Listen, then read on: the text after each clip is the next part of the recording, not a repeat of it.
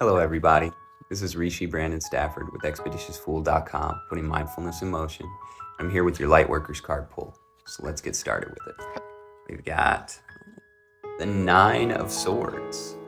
What's jumping out to me here, this is the standard card of anxiety, mental struggle, challenges, and things like that. You see, swords in the tarot, they represent logic, they represent the intellect.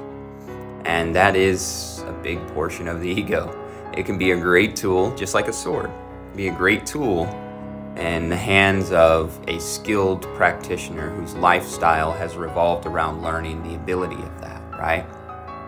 Or it can be very dangerous in somebody who has never seen a sword before, right? Their lifestyle has never interacted with it in a serious manner, right? Knowing what the sword really is.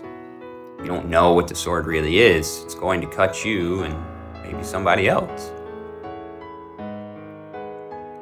You know, be a baby playing with a sword. That's most people with their thoughts that cause them this anxiety. So what do they do with it? They take those thoughts and they hang them on the wall like trophies. Every thought that cuts them, every trauma, every negative experience, they hang it on the wall like trophies.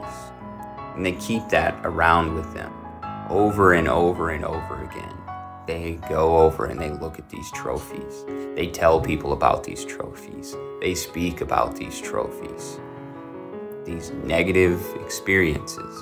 A negative experience held onto, that becomes a trauma. Now, the thing is you don't have to hang on to any of them.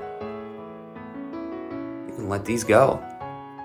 As soon as the situation happens, process it, let it go. You don't have to keep reliving it either. You don't have to keep talking about it like it's some badge of honor. You can literally let it go. You can process it. Now, that's easier said than done, I know. So it requires a lifestyle change. Daily breathwork, meditation, yoga, and practicing surrender. Surrender to a higher source. Surrender both the wins and losses. This is the key. This is how to get rid of this feeling. As somebody that struggled with this for over 30 years, I know.